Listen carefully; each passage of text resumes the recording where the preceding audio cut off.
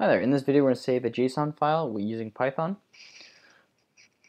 I also have a video for saving a file using Python. This is specific for JSON file to get the same JSON output. We're going to be using the JSON library.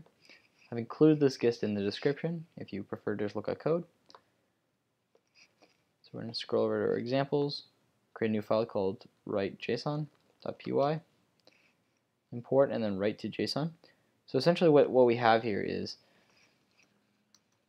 the path that we're going to be using is the current directory, so that's that. The file name will be, I already have a example.json, so we're going to use example2.json. And then the data. So the data is actually a dictionary object, so it looks like that. And essentially with it, you can create any sort of key value pairing. Or data hello, and this could be world. And so we're going to use a write to JSON file function, path, file name, and data.